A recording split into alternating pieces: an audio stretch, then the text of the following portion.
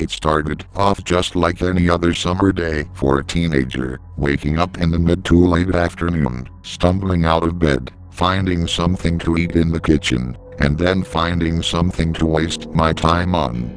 I was on my PS3 in Netflix watching that 70s show, when my little sister ran into me asking if she could play with me. I said sure, and suggested I find something we could both watch together, and she nodded with excitement. I searched around for a bit looking for a kid-friendly show or movie that I didn't mind to watch, until I got to Phineas and Ferb. My sister and I watch this show together sometimes, and I actually find it quite funny, especially for a show aimed at younger kids. I selected it, and it automatically played the first episode. My sister and I got through about 6 episodes, and then she fell asleep on me. I carried her to her room so she could nap without me disturbing her and returned to my room. I plopped down on my bed and grabbed the PS3 controller to select the next episode, because I was honestly enjoying it. After it had ended, I went back to the screen, where you could select which episode you wanted to view, and I saw one at the very bottom of the list. It was just a pound symbol and a question mark, like so number. Which was strange, because on the list it normally showed the number of the episode, the title, and how long the episode was. But there was nothing but the number. Out of curiosity, I selected it, which was something I will regret for the rest of my life. It started out with the catchy theme song, nothing out of the ordinary. The animation was very poor, almost as if it were a pilot or something of the sort. But then, the episode itself faded in. Normally, it would chime in with a brief upbeat guitar, but this time there was silence. The camera panned down from pointing up at the sky to Phineas and Ferb sitting under a tree, as the episodes sometimes did.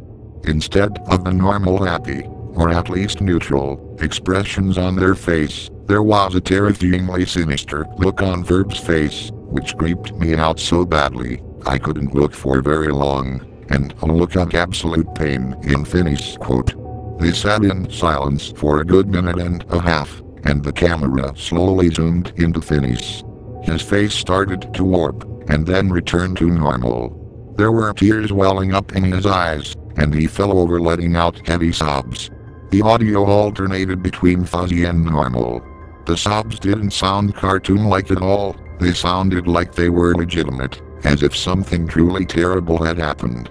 They got louder and louder, until it got so unbearable that I had to grab my remote and turn it down. I continued to watch, though I didn't want to. It was like a car wreck, I just couldn't look away from the screen. For a good bit of time, my eyes met those of Ferb's. I couldn't break the stare, it was as if he was looking into me. I felt uneasy, as if I were actually being watched.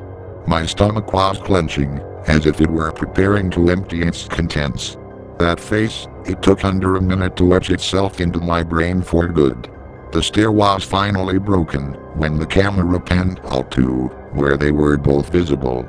Phineas started screaming. What? While he pounded the ground with his fist over and over again. Ferb remained silent, while the sinister look on his face became more and more terrifying. The frame abruptly changed to a shot of Phineas hanging by a noose from the tree. As soon as the frame showed up, there was a terrible screeching sound. His eyes were still half open and bloodshot, and the rope was slightly swinging back and forth. Ferb was in the exact same spot, unmoved. Ferb started to laugh, but the laugh had no audio, only the screeching was heard. The shot lost color and warped, as Ferb continued to laugh. The episode ended. I had no idea what I had just watched. There were tears in my eyes, because I was so frightened.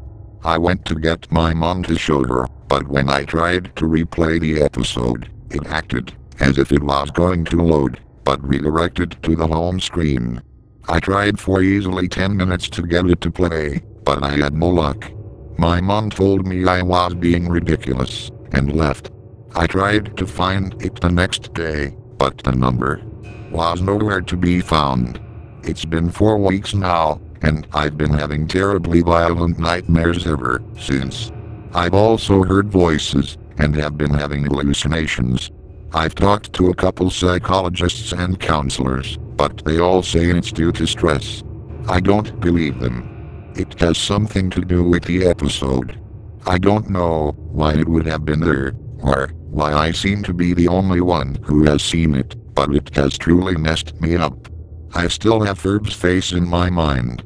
If you ever happen to stumble upon this, please do not view it. For your own safety, I'm begging you. But if you're naive enough to do so, please contact me.